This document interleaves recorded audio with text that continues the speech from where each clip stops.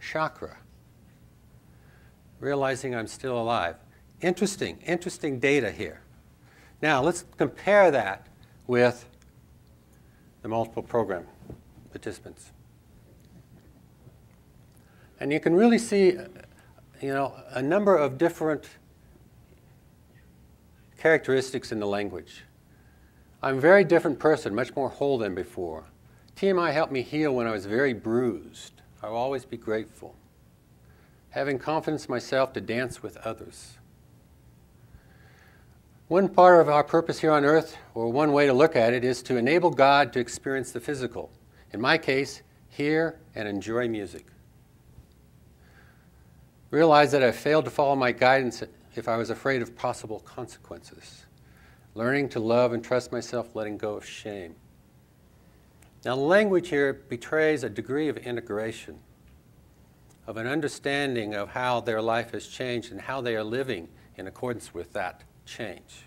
That's one of the things that I'm taking away from this to explain why they feel more life satisfaction and greater self-efficacy.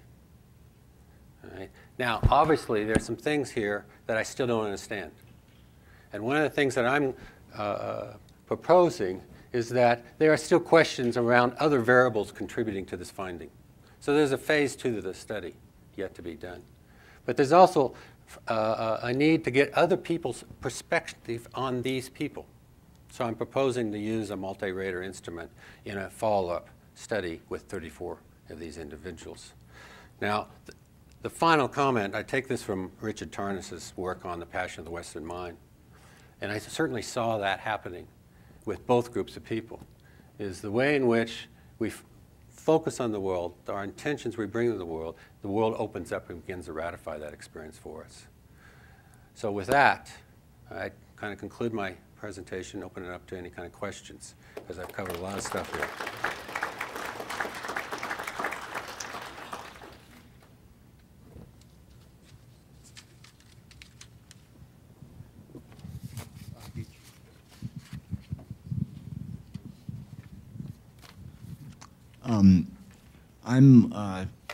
I tend to be slightly suspicious of self-reportage in psychological studies. I don't mean to be too cynical, but isn't it possible that some of this effect is simply due to self-suggestion and self-selection?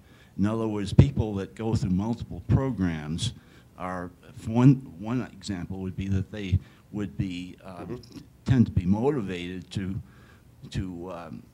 feel that they had to change in response to spending all that money, that it wasn't a waste, and to justify it to even on a questionnaire. But of course, I assume these people were anonymous, so there was no ego issue there. Okay. So anyway, I think that there could be other factors that cause those results. Sure, and I don't disagree. Really what's coming across here is an attitude.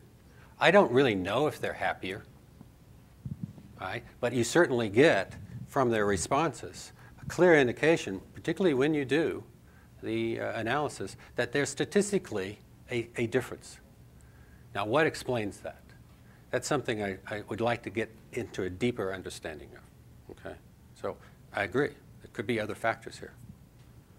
Yeah, my question was similar to his in terms of a self-selection effect. I guess the other question is do you have any pre-data? So we don't know how much gain may have occurred. No, we don't have a baseline. And this is one of the things I've told the folks at TMI. You need to start collecting data on people as they come in so you know something about what you are trying to evaluate in terms of long-term effect. And they haven't begun to do that yet. I know in the beginning that Monroe Institute had all these frequencies to help people get out of their bodies. Did you even ask people about were they getting out of their bodies more, or has the whole focus of the Institute changed? No. What you didn't see up there was what I call the mystical experience. And what's really interesting here is you would think that that would be probably the number one area of memorable experience, and actually it isn't. And in fact, among this group, I don't think that there's more than a handful of people who even spoke of out-of-body experience. But they spoke of a wide range of what I call metanormal functioning, the experience of themselves under different influences, experiencing themselves transported in time, speaking with their relatives outside of time, soul retrieval, a number of various activities that are very much at the heart of what Monroe does. But by and large, the large majority was around personal learning and development and what I'm calling belonging.